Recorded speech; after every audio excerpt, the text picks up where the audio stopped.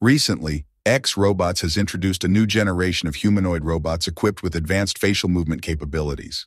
These robots aren't your typical rigid and emotionless machines. Instead, they boast a range of facial expressions that can closely mimic human emotions.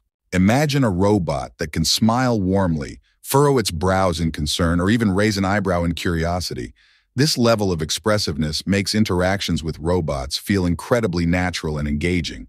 So, how is this achieved?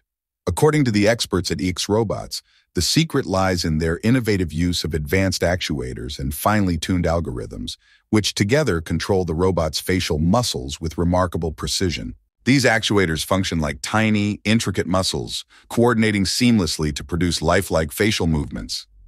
The sophisticated algorithms ensure these movements are smooth and convincingly human-like. The potential applications for this technology are vast. In healthcare, these expressive robots can offer comforting companionship to patients. In customer service, they can provide friendly and efficient assistance.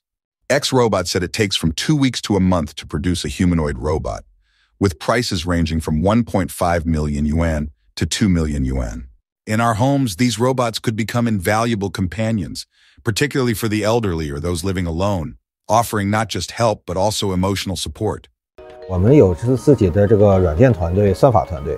那么从算法上呢，其实我们更多的是侧重于跟机器人做结合的这部分的 AI， 因为有很多基础的这个模型、基础的算法，实际上是一个通用的、开源的，大家都在使用的这样的一些基础的程序。